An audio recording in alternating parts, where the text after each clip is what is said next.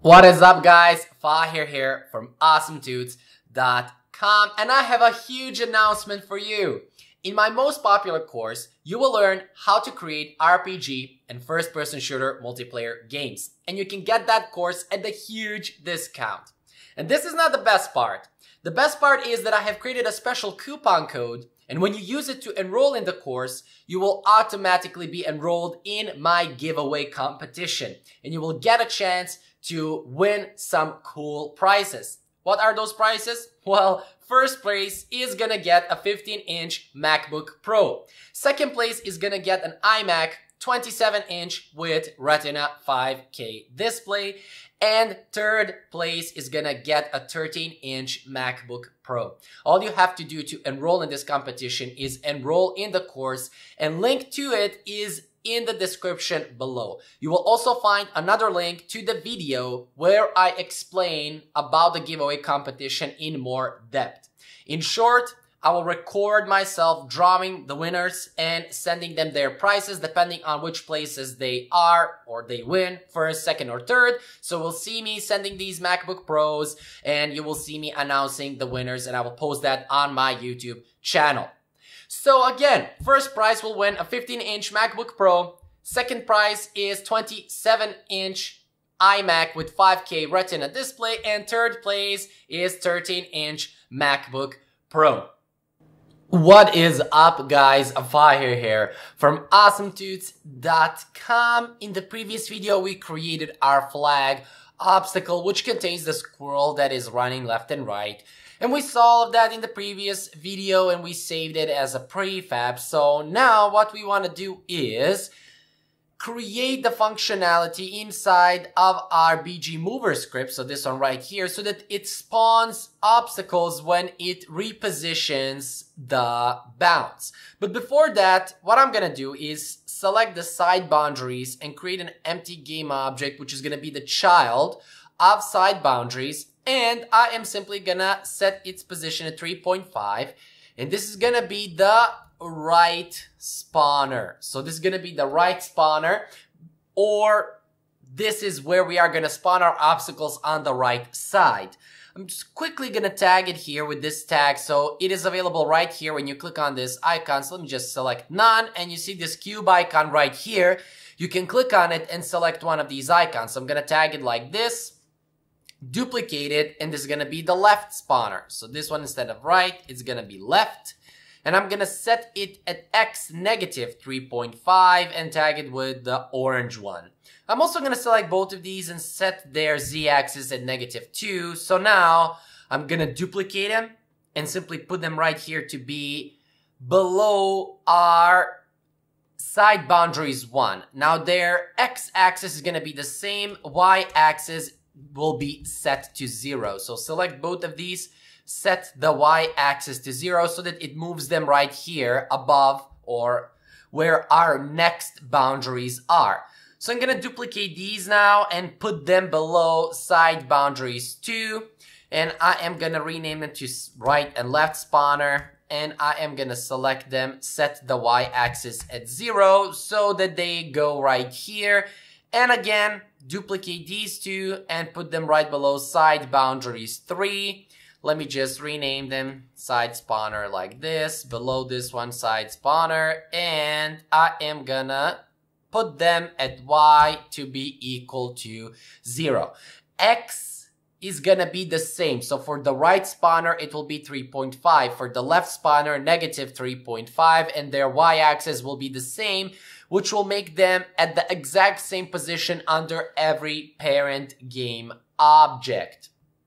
So now we can go inside of our script, which is BG Mover, and right here on the top, we can create a public game object array of enemies and a public game object array of spawn positions.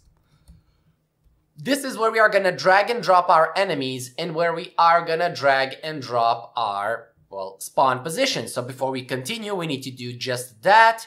Select side boundaries, and here for spawn positions, set the size to 2.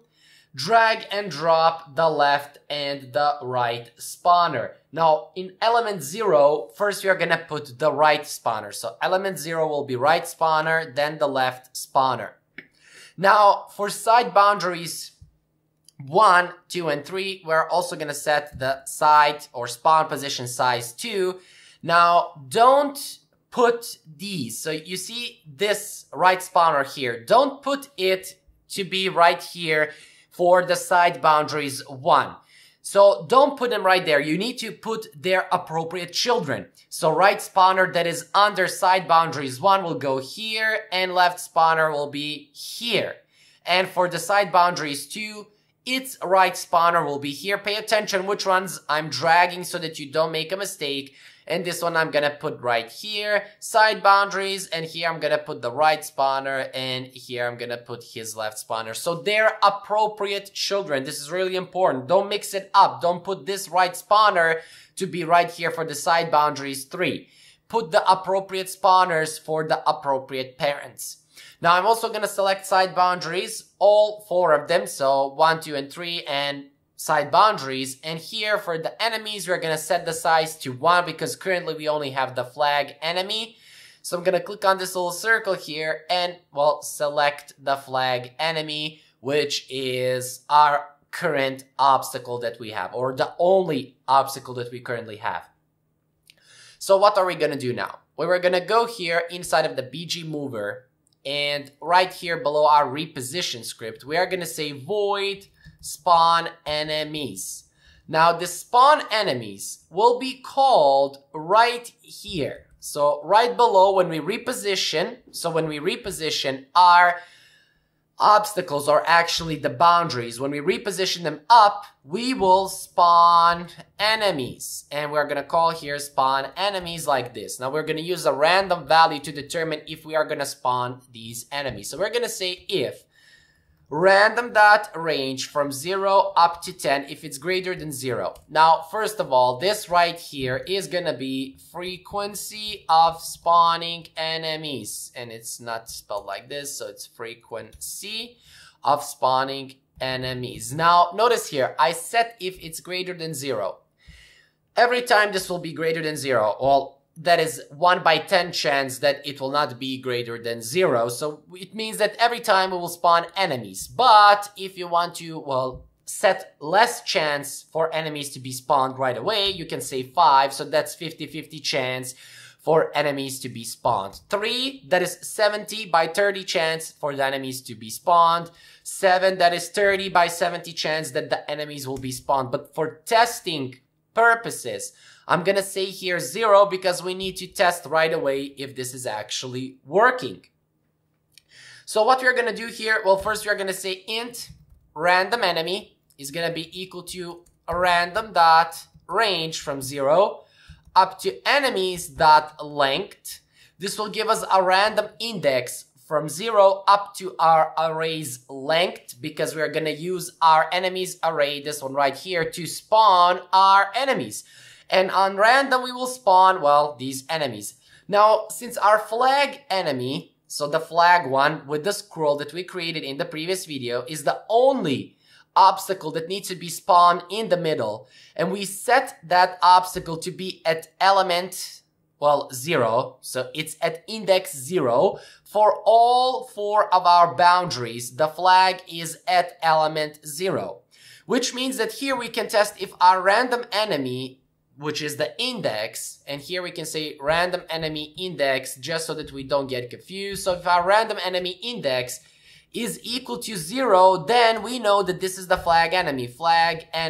And the flag enemy, here I'm gonna say dash, needs to be spawned in the middle. So what you're gonna do here is you're simply gonna call instantiate, and we're gonna instantiate the enemies, the enemy that's at the random enemy index, and we are gonna instantiate it by using new vector 3. So new vector 3 like this. 0 for the x because it needs to be spawned in the middle. Transform.position.y for the y, and 3f for the z-axis. And for our rotation, we're gonna say quaternion identity like this. Let me just hit enter so that it goes right here on this line. Else here, If it's not, so if the random index is not equal to 0, that means that it's not our flag. So others or other game objects will be spawned on the left spawner and the right spawner, but we will code that later on. Now we are going to test our flag if it's actually working. So if we go back here, hit the play button, and if I go here on the scene, you see when we respawn our obstacle, you see bam, here we have, and bam, and bam, and bam. Every time we will have these obstacles, which are the flags that are being spawned right here. And when they go down, you see when they go down here, they will be deactivated. So every time they go down, they will be deactivated. And as you see, since I said here, if this random range is greater than 0, every time we see that enemy is being spawned, and the reason for it, because from 0 up to 10, that is 1 by 9 chance that we will get something greater than 0. But if you want to spawn enemies less frequently, you can say, for example, 4, that is 60 by 40 chance that the enemies will be spawned. 5, that is 50-50 chance, so on and so forth. You get my point. And here, as I already explained, because our flag is set on index 0, and we want the flag to be spawned in the middle, that's the only obstacle that will be spawned in the middle. And because of that, as I already said, we are doing it like this. So in the else statement right here, we will spawn all our other obstacles, and we will either spawn them here on the right spawner side or on the left spawner side. But before we can actually do that, we need to create these obstacles and program those obstacles, which we will start doing from the next video. So, Fahir here from AwesomeTuts.com. I will see you guys in the next video. Before we end this video, don't forget that you can enroll in my most popular course, Create Your First RPG and First-Person Shooter Multiplayer Game in Unity. Link is in the description below. And when you enroll in the course, you will also enroll in my giveaway competition and get a chance to win one of my cool prizes. First place will win a 15-inch MacBook Pro. Second place will win iMac 27-inch with 5K Retina display. And third place will win a MacBook Pro 13-inch laptop. Now, all you have to do to enroll in the giveaway and get a chance to win one of these cool computers is enroll in the course. Again, link is in the description below.